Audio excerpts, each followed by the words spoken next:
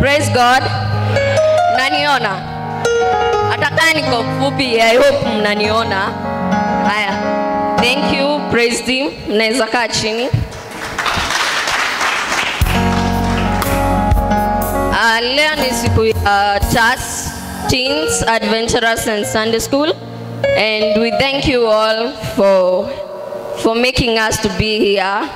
Our parents, asanteni kwa kutuleta kwa church. Ni wengi sana wako huko nje wana randa lakini si mmetuleta church. Thank you and thank you a lot. Kama iko the wagenis wanaweza simama, we acknowledge them. Eko wageni.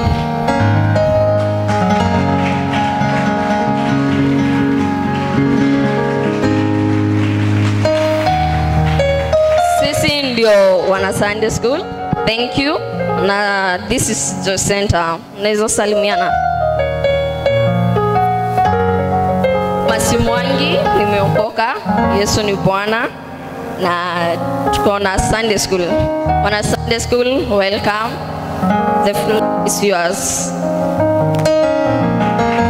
Sunday school.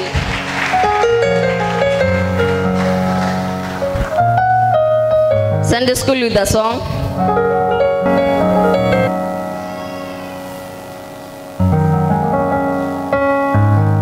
Praise God. Praise God again. My name is Maxwell G. Mungai, and we are Sweet Sunday School, and we have a song. Thank you.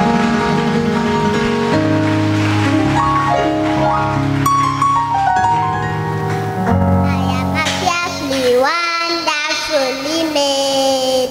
I am a fearfully, wonderfully made. I gonna stand up like a soldier, raise my hands up, I surrender. I gonna sing song, I sing them to let these. I am a fearfully, wonderfully made. I am a fearfully, wonderfully made. I gonna stand up like a soldier, raise hands up, I surrender. I gonna sing a song, I sing to like these. I am a fearfully, wonderfully made. I am a fearfully, wonderfully made. I gonna stand up like a soldier, raise my hands up, surrender. I gonna sing a song, I sing the, I sing the, I sing a song, I sing a, and then I do like this. I am a fearfully, wonderfully made. I am a fearfully, wonderfully made. I gonna stand up like a soldier, my hands up, I surrender. I gonna sing a song, I sing song, and then I say stop. I want to shine, shine, shine. I want to shine. I want to shine, shine, shine. I want to shine. When people see me, they see Jesus. I want to shine for my Lord. I want to I want to clap, clap, clap. I want to clap. I want to clap, clap, clap. I want to clap. When people see me, they see Jesus. I want to clap for Lord. I want to clap. I want to jump, jump, jump. I want to jump. I want to jump, jump, jump. I want to jump. When people see me, they see Jesus. I want to jump for my Lord. I want to jump. I want to dance, dance, dance. I want to dance. I want to dance, dance, dance. I want to dance. When people see me, they see Jesus. I want to dance for the Lord. I want to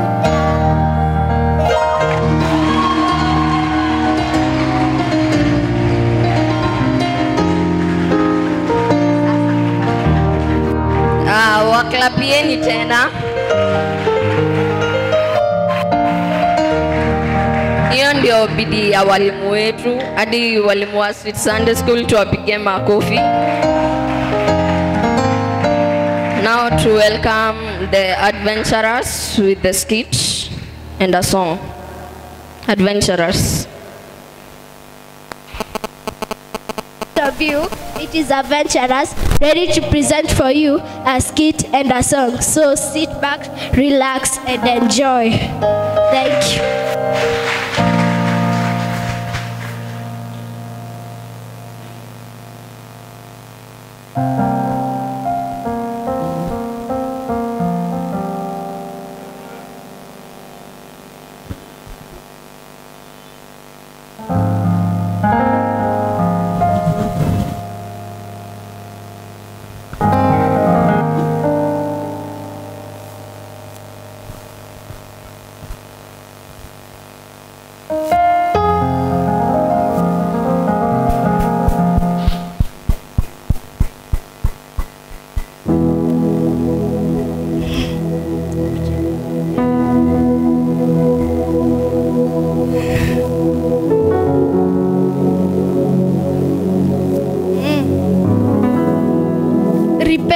for the kingdom of heaven has come. Blessed are the poor in spirit, for they shall inherit the kingdom of God. Blessed are the peacemakers, for they shall... Blessed are those who mourn, for they shall be comforted. Blessed are those who are hungry and thirsty for righteousness, for they shall be...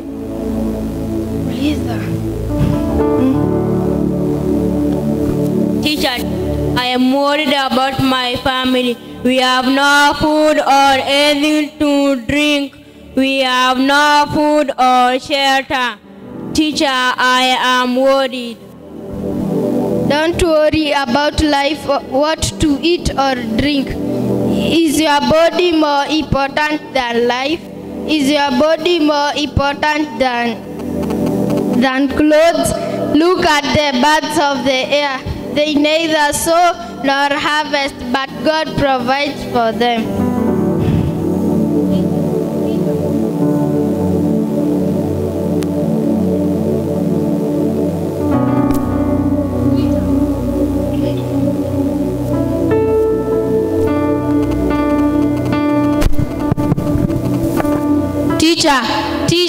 Teach us how John the Baptist told his disciples how to pray. Pray like this: Our Father who art in heaven, hallowed be the name, thy kingdom come, thy will be done on earth as it is done in heaven. Give us this day our daily bread, and forgive us our trespasses, as we forgive those who trespass against us. Lead us not into temptation, but deliver us from evil. For thine is the kingdom, the power, and the glory forever and ever. Amen. Teacher, how can I inherit the kingdom of God?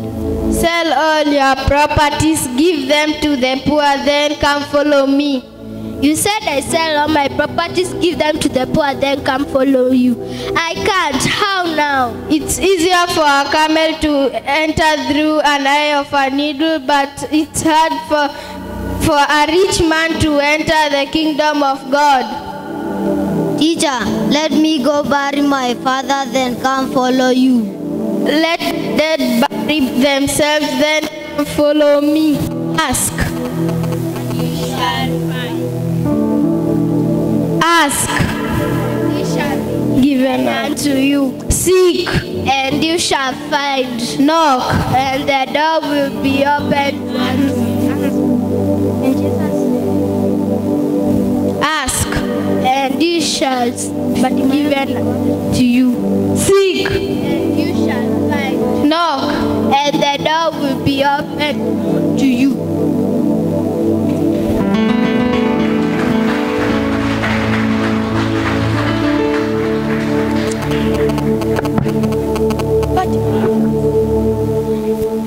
When Jesus says yes, nobody can say no. When Jesus says yes, nobody can say no. When Jesus says yes, nobody can say no. When Jesus says yes, nobody can say no.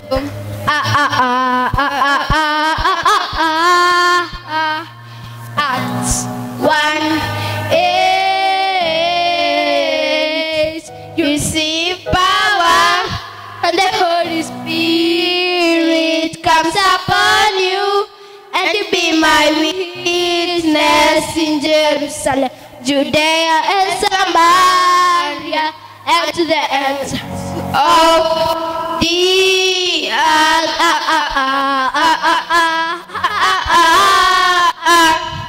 Acts 1:8.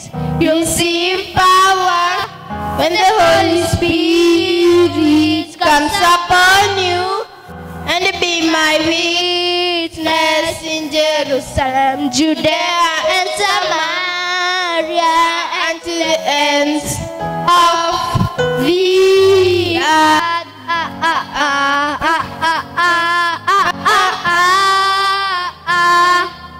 Acts 1:8.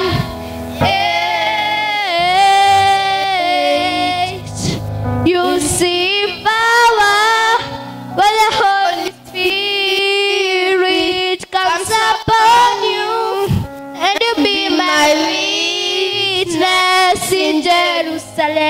Judea and Samaria and to the ends of the earth. Thank you.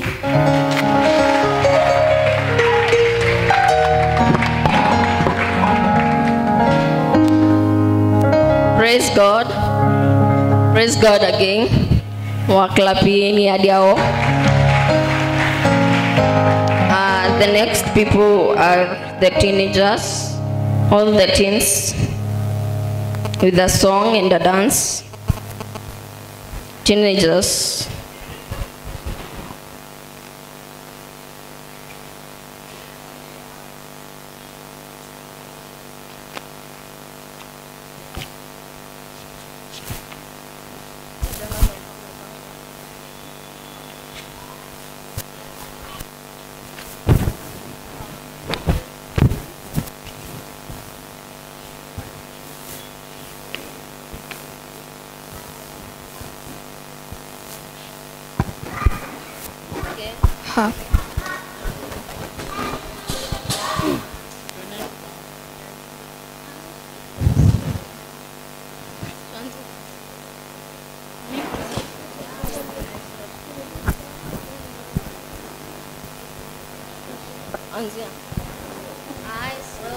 The Lord, and He answered me and delivered me from every fear.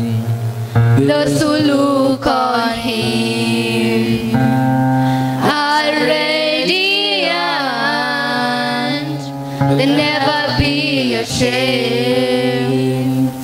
They'll never be ashamed. This song and cry, and the Lord heard me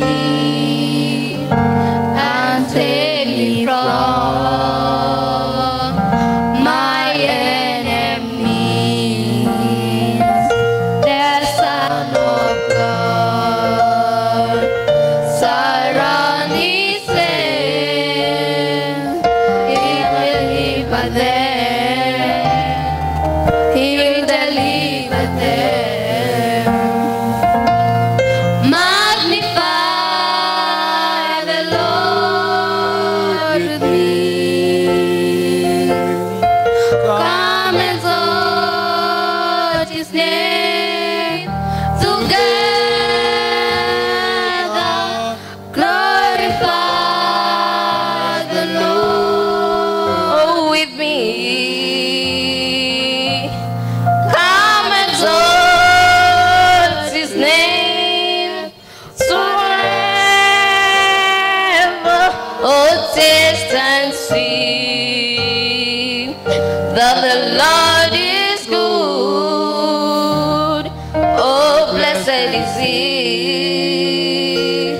who hides in Him. Oh, fear the Lord. Oh, all you saints, He'll give you everything. He will give you everything. Magnify the Lord with me. Come exalt His name together. Glorify the Lord with me. Come exalt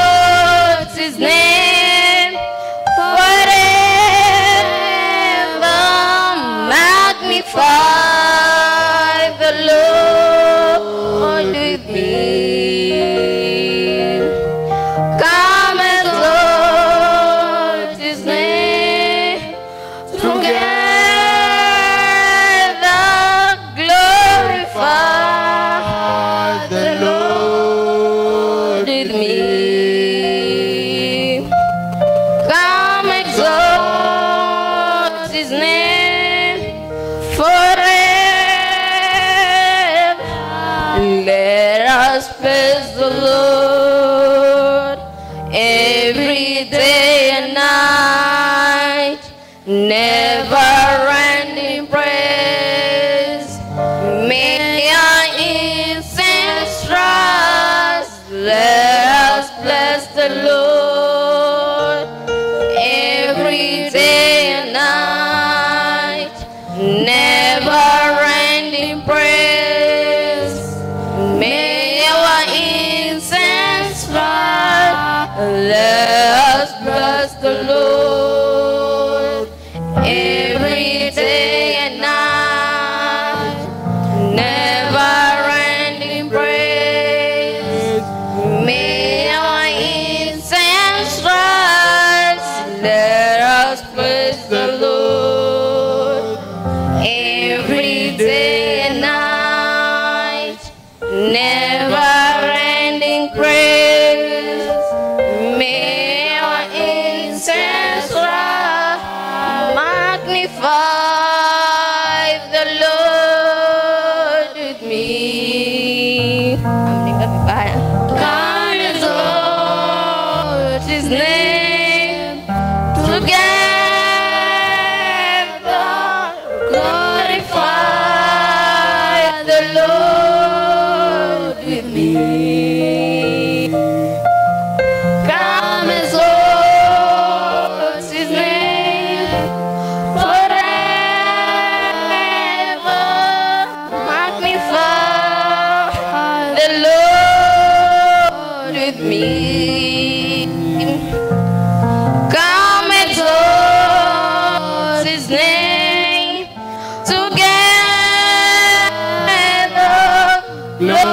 Glorify the Lord with me. Come and exalt His name forever. Oh, taste and see that the Lord is good.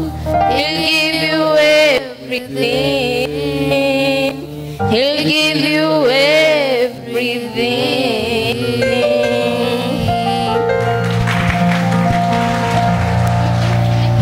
everything. Now we have a dance.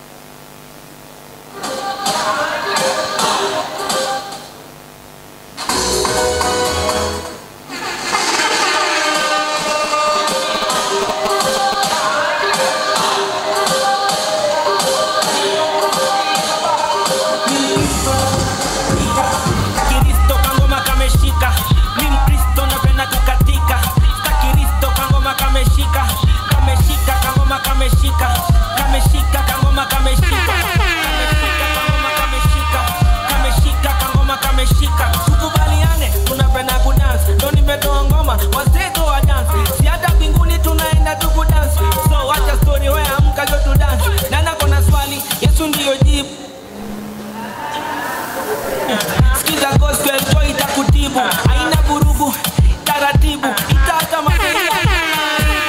Kameshika kama ngoma za munishi, moya safi ya kutaki vitu fishi, moya energy kama mtu ametishi, Yesu mbele kitamba kumpishi. Ayaya, hii ni dance ya kanisa. Oh yo yo, hii ni dance ya kanisa, dance ya kanisa.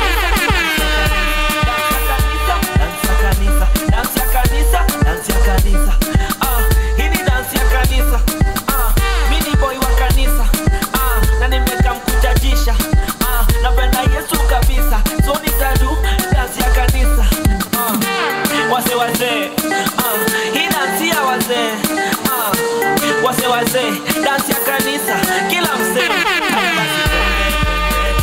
dance ya kanisa ieleweke, mapenzi ya baba itendeke, kama mtu hajashika usimcheke.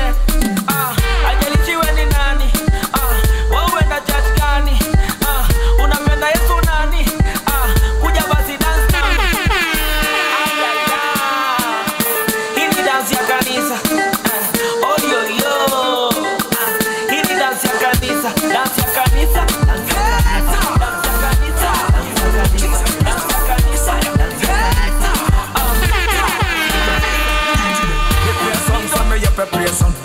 Pray son, say me have to pray son. Me know me papa one bush a new thing here.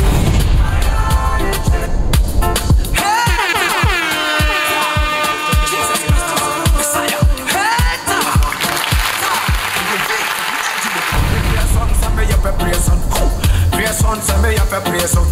Me know me papa one bush a new thing here. Me pray son, say me have to pray son. Pray son, say me have to pray son. Me know me papa one bush a new thing here.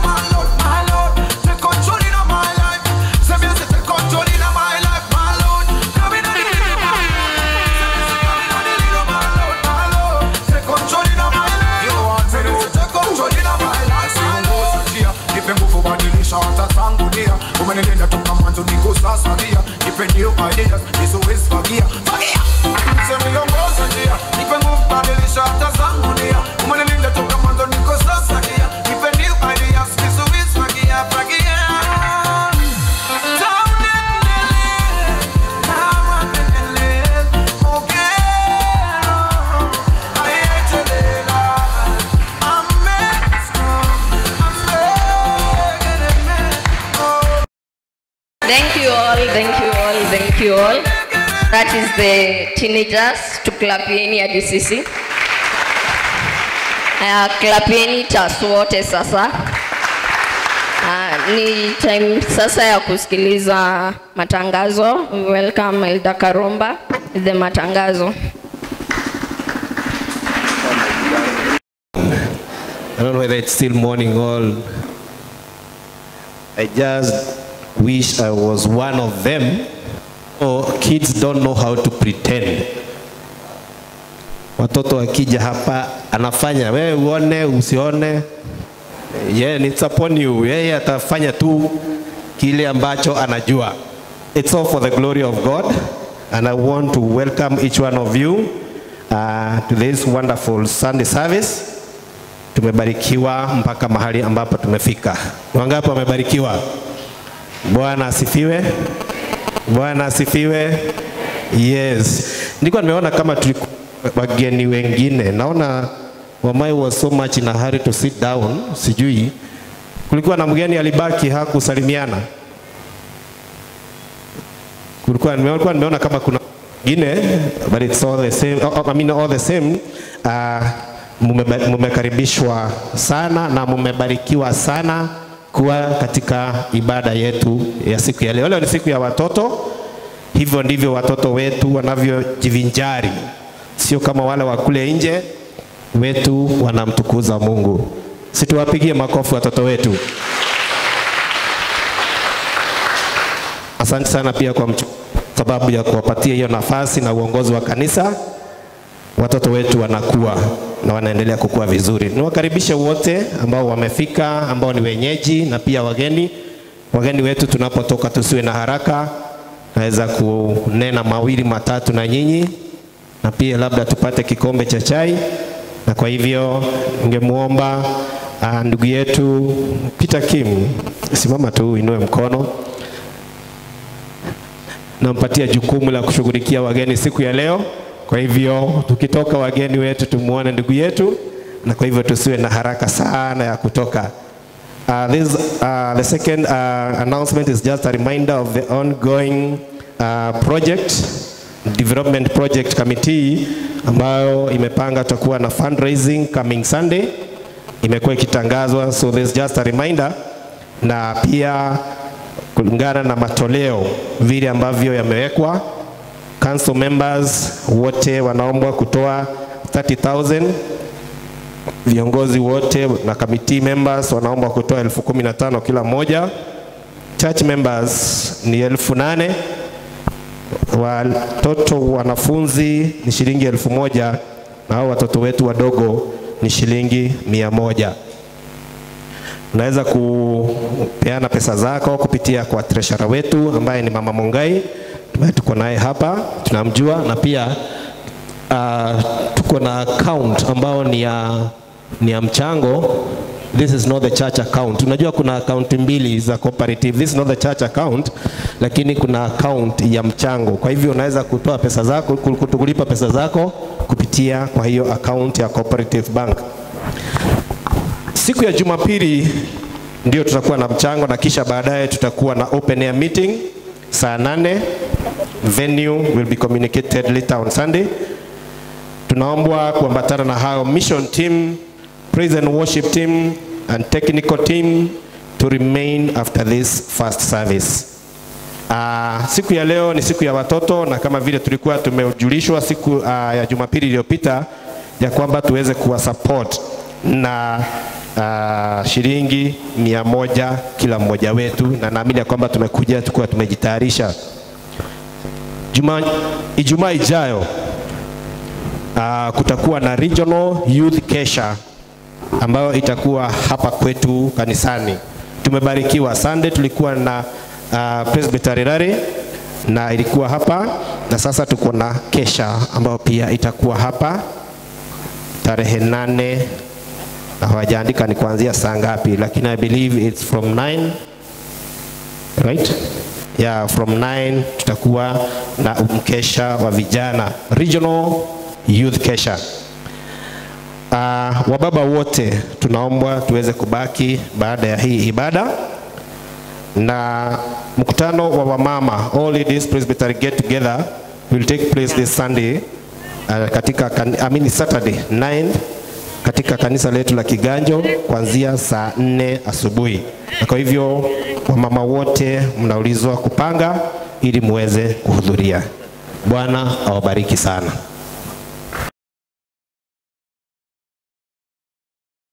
At us and our teachers, please mseme hi ndio wajue, all our teachers.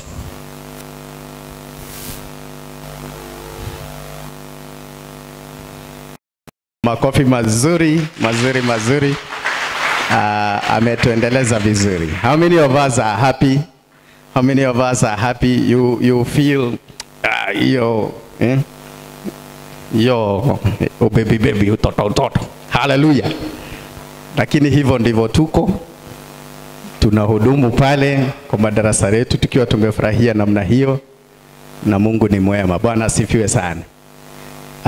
I must acknowledge the presence of the minister of the word and the minister of our souls in this church, our father and our presbyter and our pastor, Minister Ben Gaito. Makofi mazuri pamoja na mam for giving us the opportunity to serve in this altar as children. Na tumeshukuru sana. Thank you so much. God bless you so much. I don't want to talk much. I want just to bring the ministers of the word. And I said the ministers, we are going to have 2 ministers of the word in one service today. One being ni kijana mdogo na mwingine akiwa mwalimu. Na kwa hayo yote maana yake naamini ya kwamba tumebarikiwa so far. Mtazidi kutuvumilia. Bwana asifiwe sana. Kule mmesikia kidogo tuko na mulchki, mmesikia kidogo Wakikuyu wanasema kufashia kidogo tu.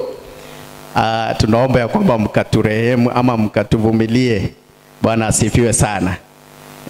Si kazi rahisi kuwa na wale vijana pale ama wale watoto wachanga pale na kuweza kuwa na kuwafunza na kuwapeleka vile ambavyo tuwapeleka, lakini tunashukuru Mungu. Bwana asifiwe sana. Yes, they call me Teacher Kim. I'm Patrick Kimani Deacon. Ama Baba Jex, na tunashukuru Mungu. Bwana asifiwe sana. Mama Jex is not together with us today, She has been on and off, lakini tunashukuru Mungu. Bwana asifiwe sana. I want us to stand up, and now we want to bring the minister of the word, the first minister. Hatutanena kwa urefu sana, mtatuvumilia. And I see you, is this Mr. Kenywa? Karibu sana. Karibu. Hatutanena kwa urefu sana. Sisi darasani kule tunaamini ukiwa umezungumzia watoto sana haini. It should be 40 minutes every class, every lesson ina take 40 minutes. And we are going to make sure ya kwamba tume maintain hiyo dakika sio mingi sana. Bwana asifiwe sana. So tell the Lord something about the word today, that he will minister to your heart through the ministers that he has prepared, that the word will have an opportunity and a chance in your heart, and it will come and change and transform you. The word is ready and he has prepared his word. Hallelujah.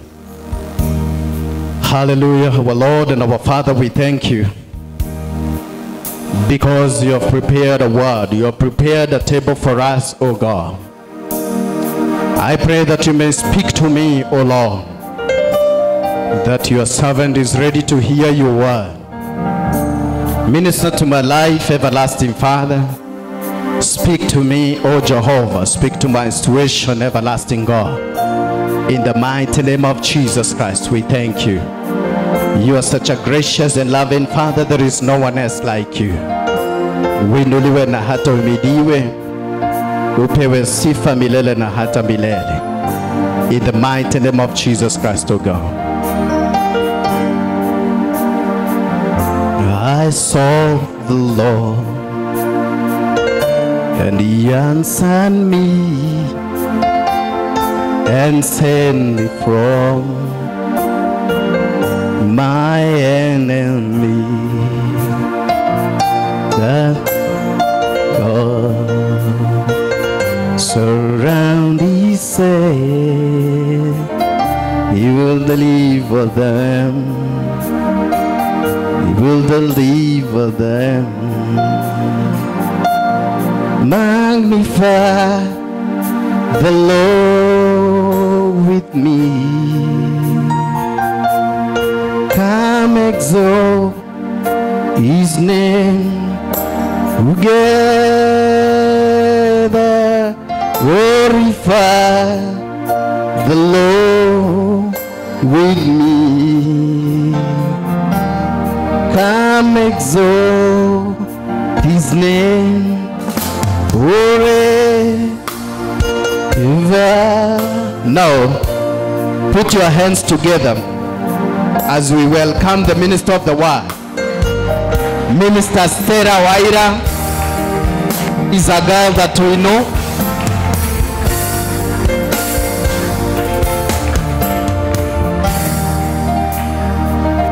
She's looking good, and for the word. Joining Form 3 now. She's joining Form 3 when they are going back to school. And which school? She happened to have went to the prestigious schools in Kivu County, Meli Hill. That means she performed so well, even in her exams. Na tunaamini hata kwa kuleta neno ataileta vilivyo. Karibu sana mhuduma, utuletee neno. Karibu. Praise God. Praise God again. Changamkeni. Praise God. Praise God again. When I say it's wonderful to be here, say it's nice to be here. Okay. It's wonderful to be here. It's wonderful to be here. It's nice to be here. Okay. So, the sermon of today is the 3 powerful keys of prayer. And now you may sit down.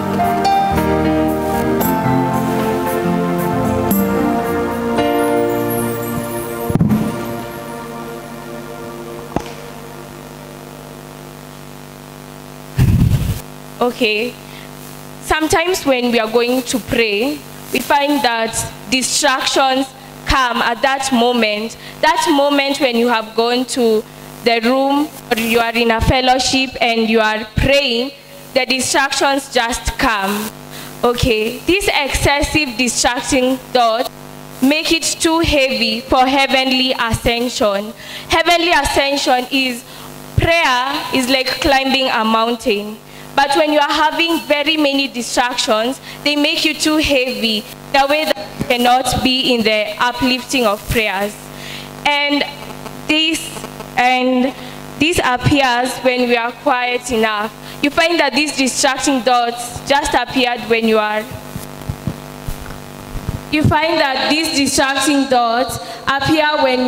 going to pray. This is because you are never quiet enough for them to be revealed. And when you went to that room to pray, there was silence and you are quiet.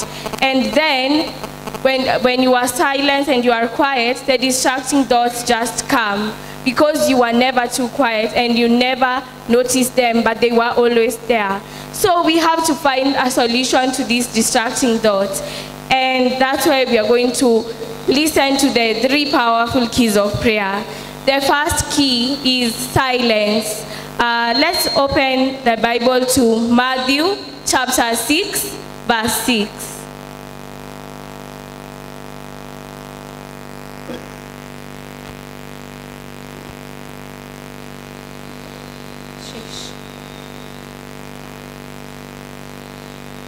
In Matthew 6:6, the word says, "But when you pray, go into your room, close the door, and pray to your Father who is unseen.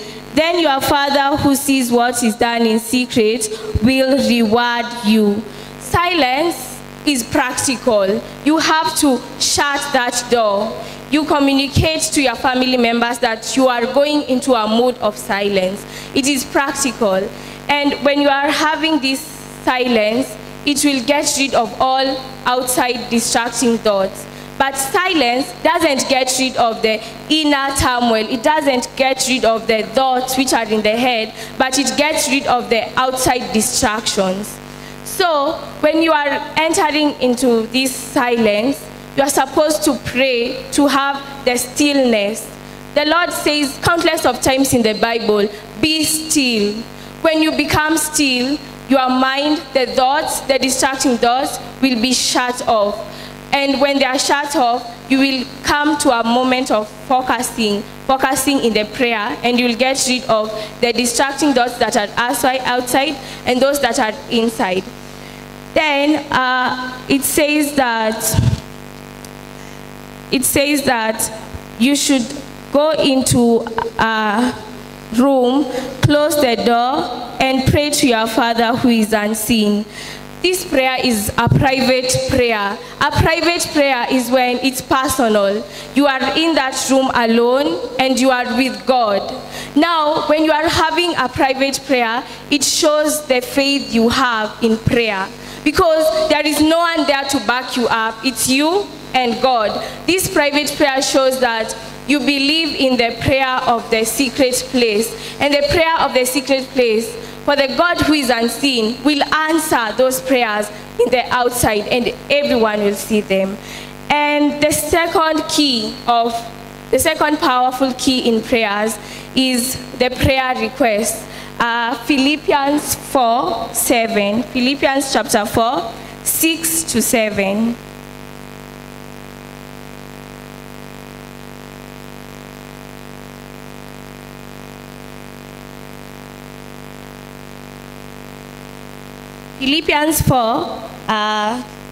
Philippians chapter 4, verse 6 to 7 says, "Do not be anxious about anything."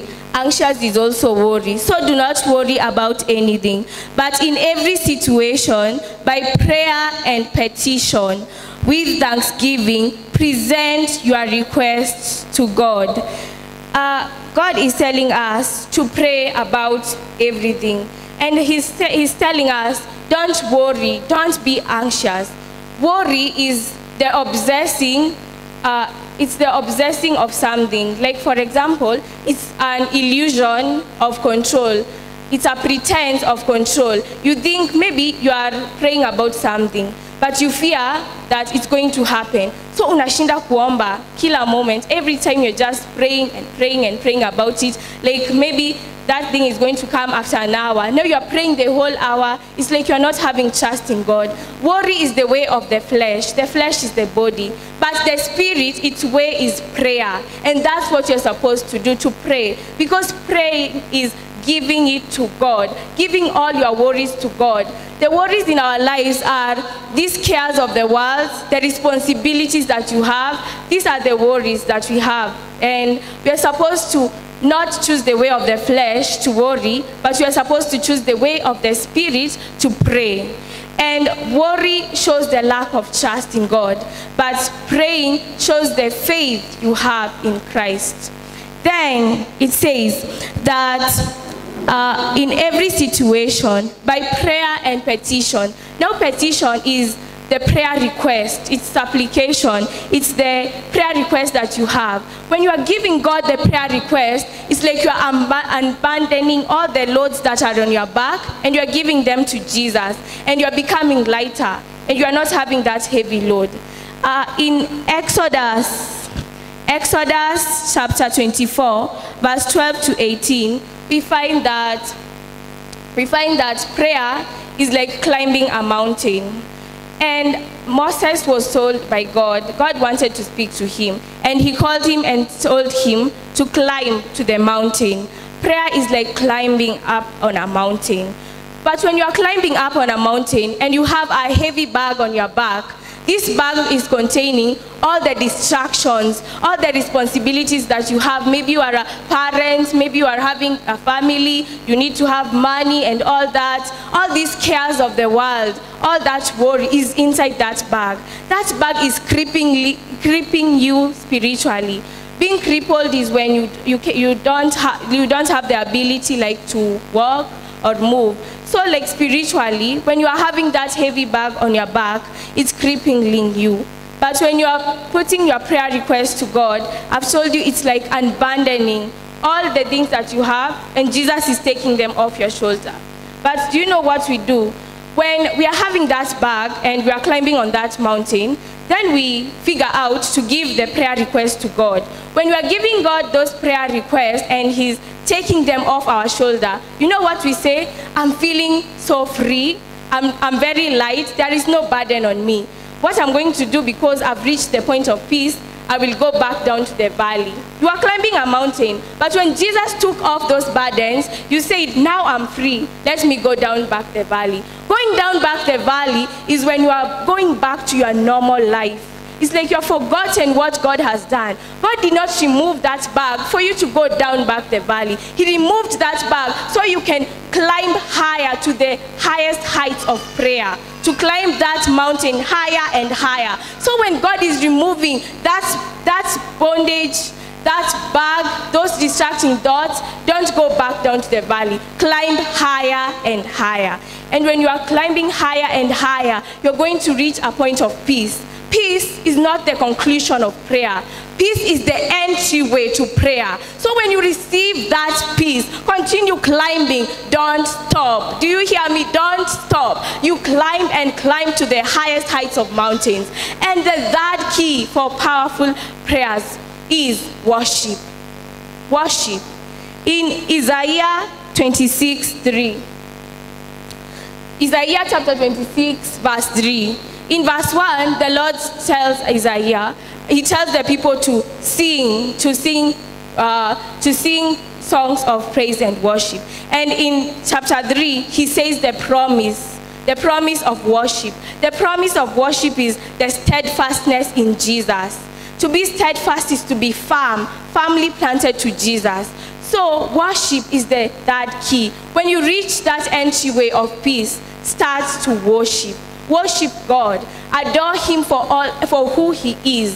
And don't forget, in Philippians 4, chapter 6, we say that in thanksgiving, when you're going to offer everything to God, when you're going to tell him everything, you pour out yourself. Remember to come with thanksgiving, telling him thank you for the things he has done and the things he's going to do. For the Lord never fails. The Lord never fails in our lives. So he says in Philippians 4 verse 7 that you will receive peace. And this is what I was telling you. After putting this prayer request to God, you are receiving the peace, and the peace is the entryway to prayers. Now when you are worshiping, you will be captured to the glory of the Lord. You're going to be captured and to be raptured to his glory, and you're going to know who God is. And God, Jesus Christ, when he ascended to heaven, he never left us as orphans. He gave us the Holy Spirit.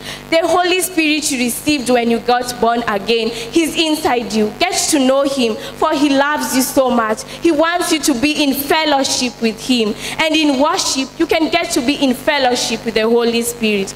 And the Holy Spirit aids us to pray to the Father and to the Son. He aids us to pray to the Father in Jesus' name. So when you are in the place of worship, now call upon the Holy Spirit to teach you, to be your teacher, to have fellowship with him. He's your helper, he's your counselor, and he's your guide. And those were the 3 powerful keys of prayer. Yes.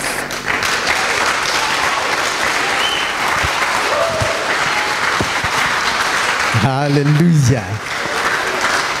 Wow. God bless you and increase you. Hallelujah. Si mnasikia kuna kitu hapo?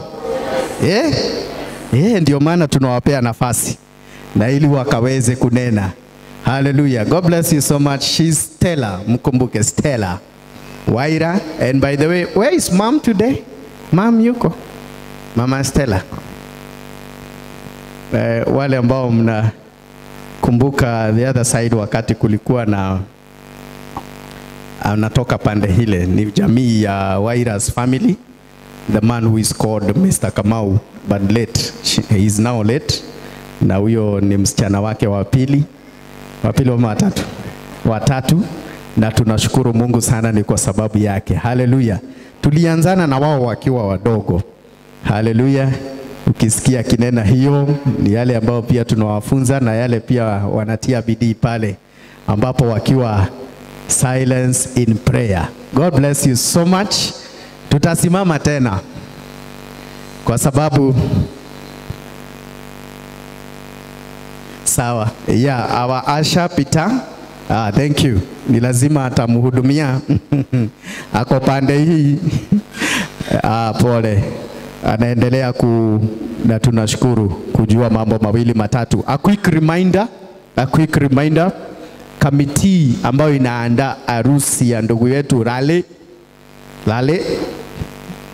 Yes, kamiti ambayo inaandaa harusi ya ndugu yetu Rari na Evelyn, tafadhali tunaombwa kupatana mahali ambapo tulipatana, chairman akiwa hapa, na ili tulikubaliana kwamba tutakutana siku hiyo ya leo, na ili tukaweze kuendeleza mambo mawili matatu. And now without wasting time, she's very new in our church, lakini amekuwa mhuduma na msaada mkubwa sana. Wakati tuliposema kama darasa la wana Sunday school tunahitaji walimu, she did not hesitate to join us, na akakubali kuendeleza ama kuendelea kushikilia mahali wengine walipokuwa. Manake mwanzo wa mwaka huu we suffered a loss, na si loss ya kifo, ni loss tu mzuri ya walimu wachache ambao wengine wali travel na wengine wakawa hawajaweza kufika kwa mambo mawili matatu. But she decided that the ministry will not remain just like that vacant. Akasema ya kwamba atatujoin, na amekuwa ni msaada mkubwa. Ile kazi umeona ikifanywa hapa na Adventurers, she has been playing a very big role in helping the Adventurers group. Tutapata nafasi ya kuombewa sisi wote na ili mkaweze kutujua vizuri. So I want us to put our hands together as we welcome our second minister, Madam Purity.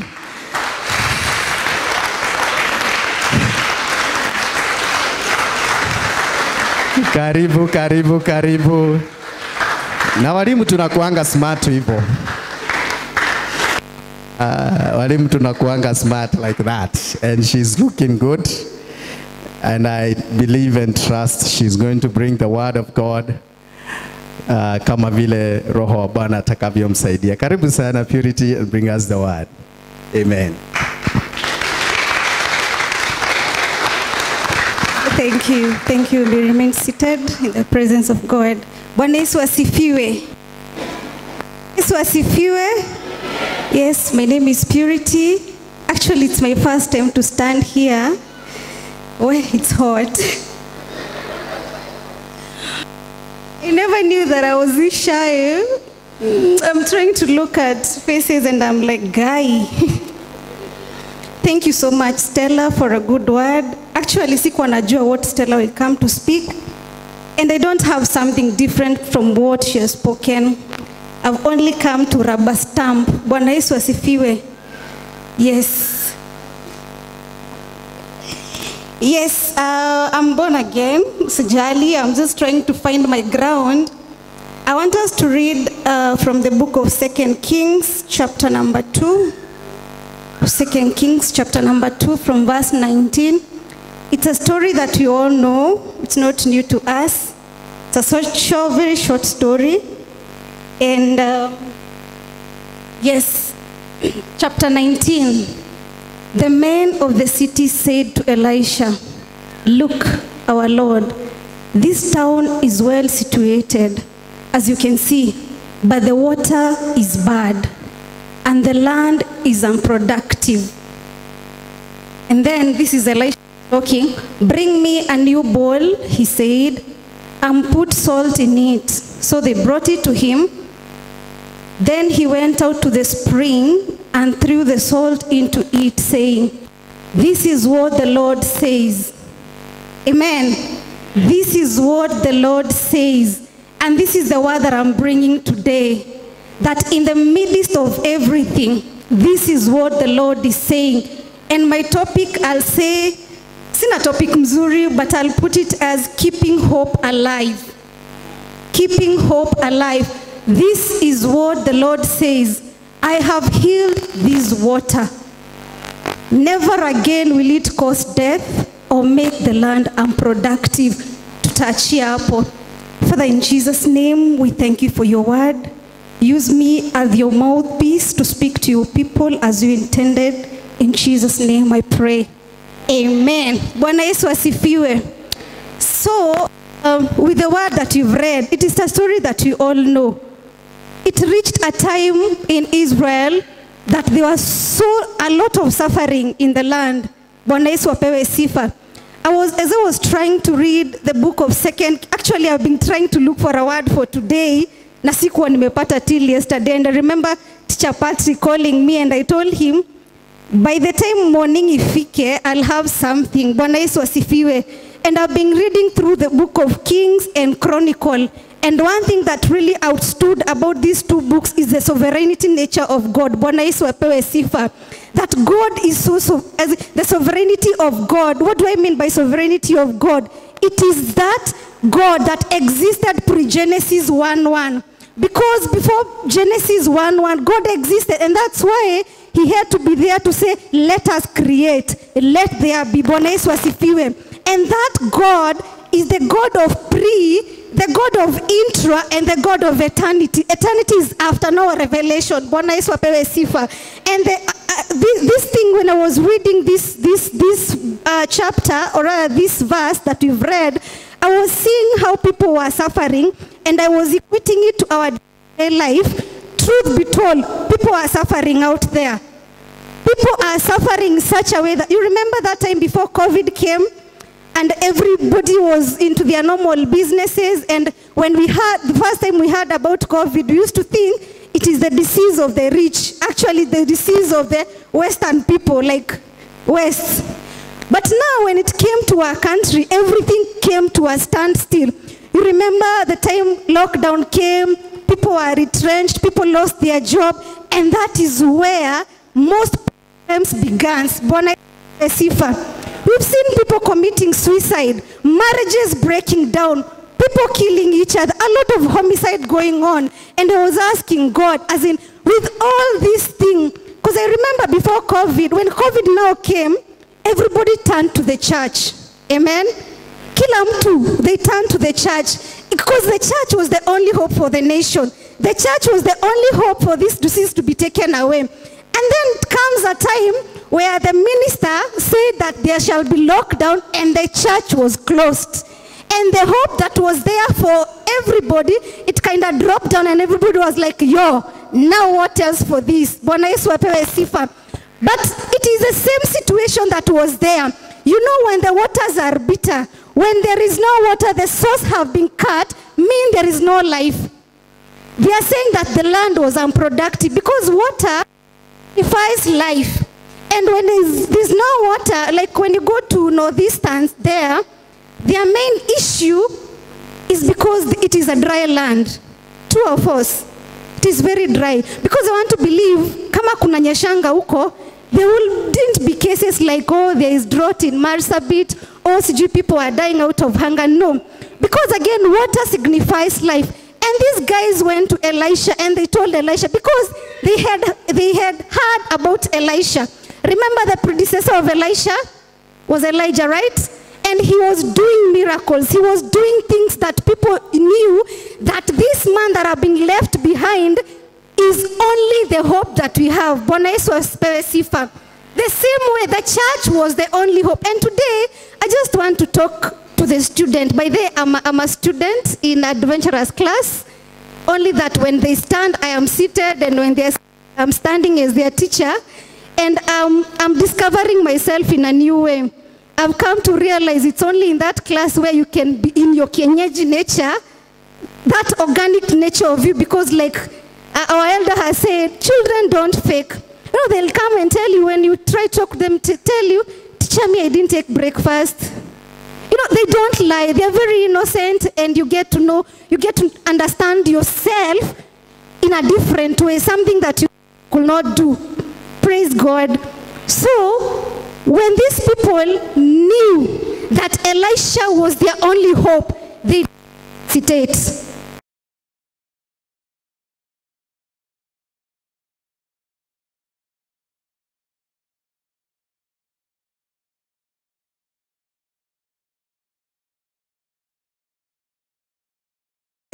Bring it to our current situation.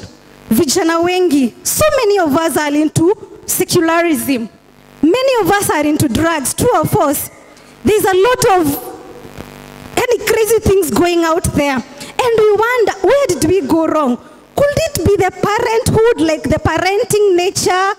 Probably the way, you remember wakati kulifunga and there was so many teenage pregnancies, yeah?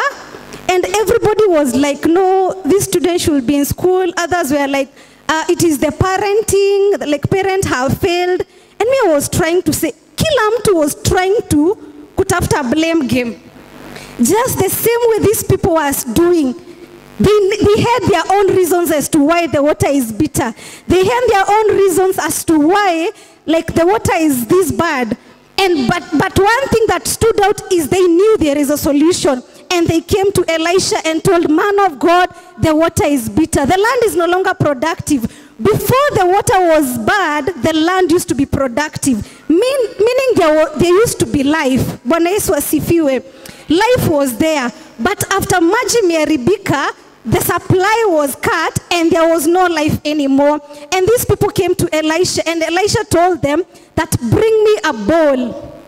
They brought him a bowl. He took the salt, korogania the thing, and then he went down to the stream and he purified the water. And the Bible records still today that the water is pure. The land is productive. Church, we are that salt. Church, we are the only hope of this nation. You know, like right now we are in that, the political aura, you know, there's a lot of euphoria and everybody is trying to take sides. Doesn't matter which side you are. But when you interact with people, 90% of people have their own opinion on politics. You go try to reason with someone, something different from politics, and you get to understand that politics control our day-to-day life. They control our order of today. Bwana Yesu apewe sifa. But in the midst of that, in the midst of all that thing that is happening out there, the church is the only hope. And how can we raise the bar? Apart from preaching peace, preaching loving one another, loving our neighbor and all that, apart from being that, what can the church do to withstand all this? What can the church do? Because the waters out there, it is bad. The land out there, it is unproductive. What do I mean by unproductive? We've had people, our leaders, wanatoa matusi mbaya mbaya and all that stuff, meaning that the political land is unproductive. When we go down to our houses, vijana wetu, the teenager, our young men, it is unproductive. We cannot sit back and watch this happening. So the church has to raise the bar. The church, we are the only hope for this nation. It is not all about saying love one another. It is okay. That is something that usually happens every single day.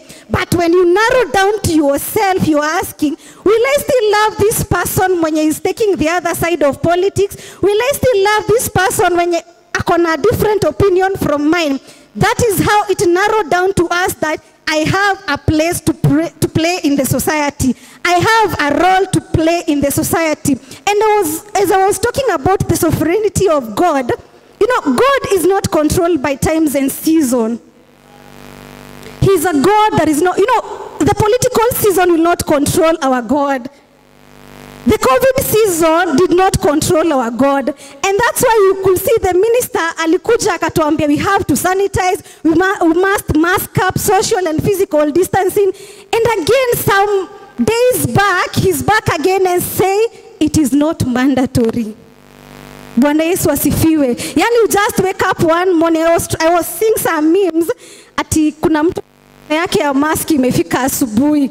And people are, there are a lot of memes going on and everything, but you get to understand that our God is not a God of season. He lives in and out of season. And when I say he's a God of pre-Genesis 1:1, because that is where we start the whole of this thing. He lived before Genesis. He's the God that is intra, meaning he's living in this season. And even after this season, he will still live. Bwana Yesu asifiwe. It means it's the overarching orchestration of all that happens in, and after. That is in eternity. And if he's that God that lives, that God that lives in all this season, I have to raise the bar as a church.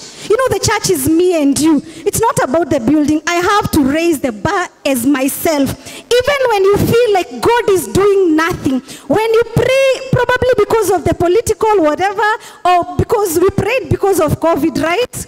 We prayed as a church. But sometimes you reach that point that you're praying and nothing is working out. You pray for your family, nothing is working out. You pray for the student, nothing is working out. You pray for the teenager, nothing working out. But I want to tell you that even that period, because our God is so sovereign, even in that period, when you feel like God is doing nothing, imagine he's busy crafting chapter and chapter of the stories of your life. Bwana Yesu asifiwe. Let me take that again. There are days that we pray, right? Like just whatever Stella was saying, you've locked yourself in a room, you've detached yourself from the touch of reality, you just want that me time, you just want to feel God in a different way, but still you feel this prayer is not going anywhere. And the more you pray, probably the more things get worse. There are people who got retrenched when this disease came. There are people who lost their jobs. There are people actually out there, me where I work, I get to interact so much with people. I'm not a psychologist, but I get people to come and probably share their issues. They find that when I share with you my issues, you don't know me, I don't know you. So just looking for somewhere to just let it out. And I get to ask myself, like outside here, things are really tough.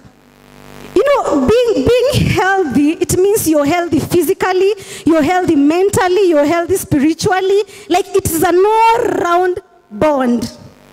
And you get to understand. You might see Purity walking out there. She's dressly smart, or probably she's in a happy mood, but there is that period where Purity called herself in a meeting and she's so alone, she gets to break down and feel like nothing is working out. Let me tell you something. When you reach that point like these guys did, these people, they had no hope. There was no hope for tomorrow. They had no future. The land was unproductive. This generation ilikuwa at a point of eradication. Bwana Yesu asifiwe. When you reach to that period in your life, God is busy crafting chapters and chapters. In those details in your life, He's busy writing a new page for you. And it will only be chapters and chapters in your life, because He's a sovereign God. Bwana Yesu asifiwe. So to top up on what Stella has said, I want to add 3 more secrets. Because as a church, we have to up it. Bwana Yesu asifiwe. And to add these secrets, they are the secrets of prayer, because apart from saying I love you, apart from telling your neighbor I care about you, apart from encouraging your neighbor, there is more to be done. There is more to be done for our church. There is more to be done for this generation. By the way, I usually tell my students, we are the best people that could have lived in this generation, in this time and season, because God knew it is only us that can handle whatever is going on. This era of social media and everything, you're so exposed. It is only us that could have handled this generation. Amen. So I just want, there is more, because the church need to up how we pray. And I want to rubber stamp what she said. And the first secret, you have to present a heartfelt prayer. A heartfelt prayer. Because I've realized many other times every Sunday there's a morning devotion. Some of us come here because it's a routine. And others, I don't want to say they are here, but others, they are like, umelala, you're bored, you're so stressed in the house, so you have to come to the house of God, hear someone sing from you. You see that distracting musical voice. You just want peace. There is a difference between praying and having a heartfelt prayer. Remember Hannah? Hannah used to pray in Shiloh, right? She used to pray daily. Alikuwa anaenda pale anapiga maombi yake. She used to pray. But one day when she went there, she made a heartfelt prayer. That prayer, it is the one that distracted the heaven until the priest could notice her. Early in the morning. Because this prayer was not just talking, it was not just like any normal crying, it was a cry from the heart. It was an earnest prayer, praying from deep within. It doesn't matter what you're saying, but it is your soul connecting to heaven. This is so intimate in such a way, she couldn't even utter a word, but even the priest could think she's drunk. Bwana Yesu apewe sifa. Another example is the example of Jesus at Gethsemane. You remember that prayer that Jesus made? You remember that prayer? Where he prayed until his own sweat dripped down like blood. And that is the prayer, because he was praying, telling God, please take this cup from me. I cannot take this anymore. But after praying that prayer, he was ready for the cross. An earnest, heartfelt prayer. You remember Ishmael in the desert with Haggai? Both of them cried. You remember? Their water got finished and Haggai akaeka mtoto mbali and she started crying to God. She cried and the baby cried. But the Bible says that the heavens, or rather God, heard the cry of the small lad. God heard the cry of the small lad. It is the cry of this baby that touched heaven. Bwana Yesu apewe sifa. And in that, I just want us to read a verse from the book of James. James chapter number 5, verse 16. Because you have to connect. We are used to praying kama kawaida, because I remember sometime, like me, I've been brought up in a Corino family. You see those religious Akorino family, and I have my small brother with me. Eustace, kindly fanya hivi. That is our last born brother, and we've been brought up in a Corino family. Like, stubborn. And you know, it was a routine, like we have to hold hand before bedtime and pray. We have to, you know, you have to pray for food. So there's a time I went home and food was served, and I was like, this food is blessed in Jesus' name as I was eating. And my dad was there, like, hi, no, as in, because them, they believe, you know. And I was like, no, as in this, it's a different one. And by the things are done differently in my family. So when you come to visit my family, expect, you know how Wakorino do things. Things are run differently, by the way. If you ask someone to pray for food, it might get cold. And sometimes they pray, and that is the time the Holy Spirit is talking, and you'll hear someone stand up and say, God is saying, yeah, and I'm very much okay with it. I'm very... So, and of course, during Kigosho, it will take like a whole 3 hours, because 1 hour Kigosho and 2 hours, it's to listen what the heavens want, you know, the way forward and all that. Yes, and it is in us. I've been brought up that way. Actually, nilizaliwa mamangu, babangu akiwa na kiremba. I agree, but si kufungwa. He is the man who believed like salvation ya mtu binafsi. So in my family, nobody, and he never forced me to go to his church. Actually, venye tuli grow, I went to ile independent ya Ushago. And then wakati nilijijua kidogo nikaanza kwenda KAG, and now I'm here in worldwide. Si ati nimekuwa hapa kule, no, because I believe that salvation is not all about the church. Being born again, it's not where you fellowship, it's about your relationship with God. So James chapter number 5 verse 16, therefore confess your sin to each other and pray for each other so that you may be healed. The prayer, I wish I can get the King James Version one, but it's okay. The prayer of a righteous man is powerful and effective. Verse 16. Confess your fault one to another and pray for one another that ye may be healed. The effectual fervent prayer. This is the key word. The effectual fervent prayer. This is an honest, heartfelt prayer. An earnest prayer. You're getting intimate with what you're doing. Amen. And the number 2 points, because I'm continuing with her points. Usisahau, so if you're writing, you just continue. Number 2 point, it's having the access code. You go to have an access code. You go to have an access code. You just don't go before God and pray just hivyo kuomba tu kama kawaida. No, it is not. Yeah, let's stop making it a normality to just pray. You go to have an access code, which is Jesus Christ. Our access code is Jesus Christ. Bwana Yesu apewe sifa. Can I have John 14:13? By then namalizia.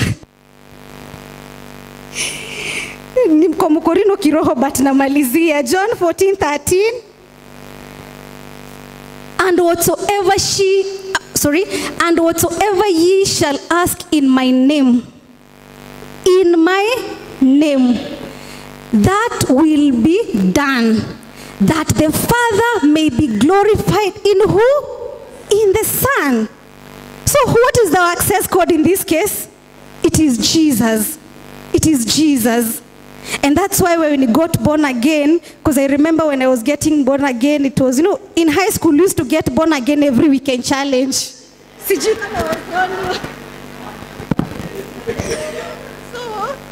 nikitoka nyumbani, me I think nikizaliwa, I think I was born because mimi nimepelekwa kanisa nini. But every weekend challenge, the pastor could come preach and you know ile ata call. Unajipata tu because roho ameongea, and you go and again you get born again. I don't want to say that tulikuwa tuna backslide in between, but another church come with a weekend challenge and then you feel, hey, this pastor is stronger than whoever came last time. So I think this grace is too much. So you go again, you get born again for the second time. If from Form 1 come to Form 4, and then again when is in campus, you know, campus you're realizing yourself, and in campus, you know, being brought in that Akorino strict family, when you're sent to the shop and you interact na watu huko, dad is like, huh? And mom is like, tebuendewe. You get? So in campus, I felt I was so free. Platforms to be able to minister in the mighty name of Jesus. That which you have installed in them in the mighty name of Jesus. We remember all our children, oh dear Lord, in your presence in the mighty name of Jesus. Today they have ministered unto us, oh dear Lord. You've used them as vessels of honor in the mighty name of Jesus. You have given them as a gift unto your kingdom. We thank you and worship you. We praise you and honor you in the mighty name of Jesus. We thank you for the retro ones, for the teenagers, for their teachers. God, continue blessing them, continue anointing them, continue giving them a revelation, illumination of your word in the mighty name of Jesus. That Father, they're going to continue serving you with all their strength in the mighty name of Jesus. Even them that are in schools, we pray for your grace in the mighty name of Jesus. We pray that Heavenly Father, you're going to continue giving them wisdom and understanding in their schools in the mighty name of Jesus. You're going to continue leading them and ushering them, oh dear Lord, unto greater heights in the mighty name of Jesus. Oh my Father and my God, we pray that these children are not going to be a disappointment to their parents and to this nation, but they shall rise up to the occasion and to this generation, because they have the best that you gave for this generation and in this generation, in the mighty name of Jesus. May your glory, Lord, be manifested through the little ones in the mighty name of Jesus. We thank you, we worship you, we praise you, our Father, for you are mighty and precious and wonderful, our dear Lord and Savior.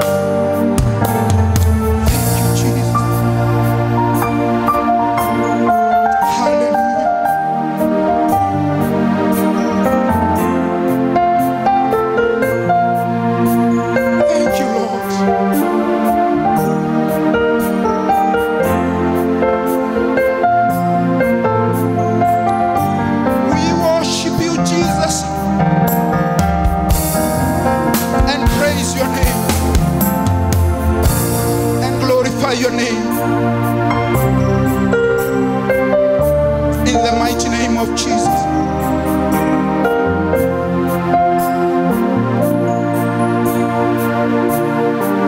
Thank you, Jesus.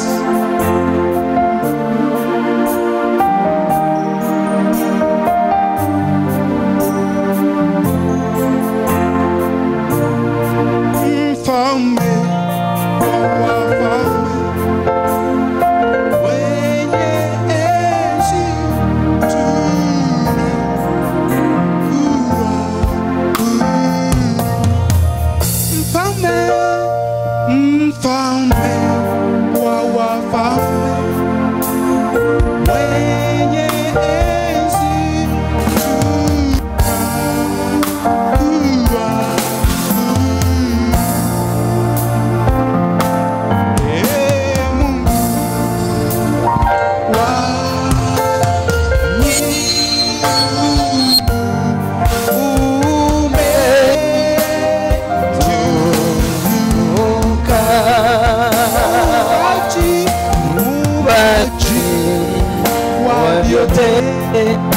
Duniani na mbingu tunakuinamia.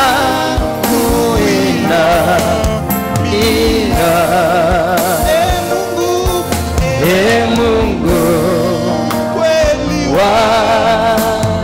waaminifu,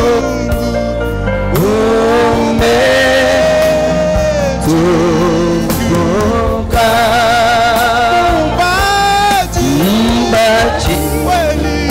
Wa vyote duniani na mbingu tunakuinamia. Ajabu, wewe ajabu, wa ajabu, wewe wa ajabu. Mfalme wa wafalme,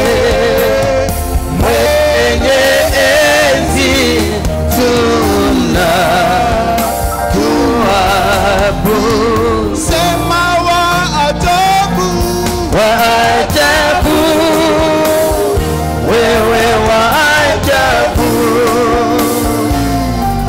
wa ajabu, wewe wa ajabu,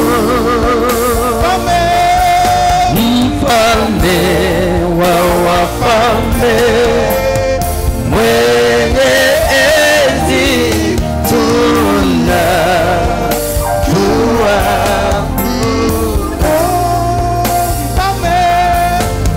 mfalme wa wafalme, mwenye enzi tuna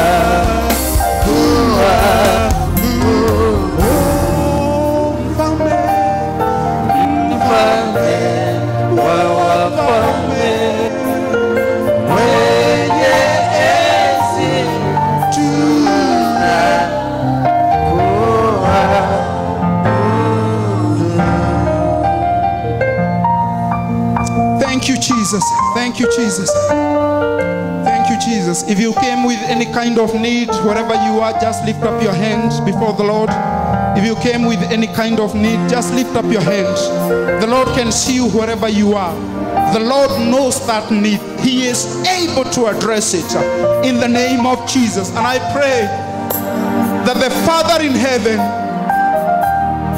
is coming up with a solution of every need in this house in the mighty name of Jesus. I pray that the Spirit of the Lord is addressing issues here in the name of Jesus. The situations that are difficult, situations that have lasted for a long time are being resolved in this house in the mighty name of Jesus. Sicknesses and diseases are being cured in the mighty name of Jesus. We believe that Heavenly Father, you are changing even situations and cases, oh dear Lord, in the mighty name of Jesus. Just as your word came that we must keep the hope alive, Lord, we want to speak hope to the hopeless situations in the mighty name of Jesus. Even those that my father and my God are struggling, they can barely feed themselves and their families because of the economical hard times. We pray in the name of Jesus. Now that we know that we do not operate on the basis of the economies of the other, we believe that, my Father, you are addressing their situations in the mighty name of Jesus. We pray for financial breakthroughs, oh dear Lord. My Father and my God, when your servant Elijah was in the desert and there was famine, oh dear Lord, you fed him, oh dear Lord, through the birds of the air. I pray that, Lord, you may send even your angel unto your servants here that are struggling in that area in the mighty name of Jesus. That, Father, you're going to feed families, you're going to resurrect families here in the mighty name of Jesus. And we pray that, my Father, every business, every work that is represented in this house is getting a new lease of life in the mighty name of Jesus. Those that are at the verge of collapsing, I pray in the mighty name of Jesus. You are a God of hope, and you have said you know the thoughts that you have for us, oh dear Lord, and they are not evil thoughts. They are to give us a hope and a future. We pray in the name of Jesus. Those businesses, they are resurrecting, they are rising up, they are coming up again in the mighty name of Jesus. Heavenly Father, we believe there shall be testimonies of things that you have raised up, of things that, my Father and my God, that were buried, that are coming out, oh dear Lord, even better and strongly in the mighty name of Jesus. We will be hearing testimonies of doors that you have opened, of sicknesses and diseases that you have cured in the mighty name of Jesus. We thank you and worship you. For we know that your Spirit is here and your power is here and the anointing of the Holy Spirit is here in the mighty name of Jesus. And things are not remaining the same again, for you are the same yesterday, today, and forevermore. And we believe, Lord, what you did in the past, you are still doing today, and you are going to do it in the future in the mighty name of Jesus. We thank you and worship you and glorify your name. For we know that we are all blessed, and we know that we are all remembered, and we know that we are all favored, and we know that even as we part, we are going home with hope that you are doing something, and you have already done something about our situations. In the mighty name of Jesus, may the joy of salvation be restored in our midst. In the mighty name of Jesus, may the peace that surpasses human understanding be upon us in the name of Jesus. May we see you in every aspect in the mighty name of Jesus. We thank you and worship you. In Jesus' mighty name we pray. And everybody shout amen. Everybody shout a better amen. I can't hear a better amen. Shout a louder amen. And if you are excited to be in the house of the Lord, just give him a celebration in the name of Jesus. Come on, I can't hear you. Give him a shout of praise in Jesus' mighty name. Amen, amen, amen. Glory be to Jesus. Tell your neighbor, the kingdom of God, belongs to the little children. So ask them, are you a child of God? Or they are saying they are an adult. There is no place for adults in the kingdom of God. For Jesus said, for the kingdom of God is for such little children. That if you do not behave as a child, the way our children have taught us here, and one of the characteristics we are told that they are very innocent. They speak out, they do it. And whatever they do, even what they are doing here, they were giving it their best. Yeah, they were giving it their best. So even as we celebrate God once again with the attitude of children and with the spirit of children, I want us to do it better. Not caring what your neighbor is thinking or feeling or imagining, even if you have a base. I said, for men, I know men struggle with it whenever we say we celebrate. No, I want us to try, just try. And I want us once more time to give a celebration unto Jesus like never before. In Jesus, come on, give him a shout of praise. Jesus' mighty name. Glory be to Jesus. Amen. Amen. That's more like it. That's more like it. We are excited to be in the house of God. We want to give our tithes and offerings. And therefore, if you are giving your tithe, you can come forward even as we receive them in the presence of Lord. And the other offerings, we will bless them and later we'll give in the presence of the Lord. And I believe the teenagers that were leading us here can lead us one children's song. Yeah, one children's song. I like the Father Abraham. That one is the one that I know since our days, the Father Abraham. And we are really going to do the Father Abraham. Who can do it better? Huh? Cindy. All right, where is she? Yeah, even as we are giving. Yeah, and you can come with your colleagues, the teenagers here, so that we will see tongues out and what, as we sing Father Abraham, as we give our offerings in the presence of the Lord. In Jesus' mighty name. Can we come, those that are giving their tithe? Those that are giving their tithe, you can come forward, even as we pray and receive them in the presence of the Lord. In Jesus' mighty name.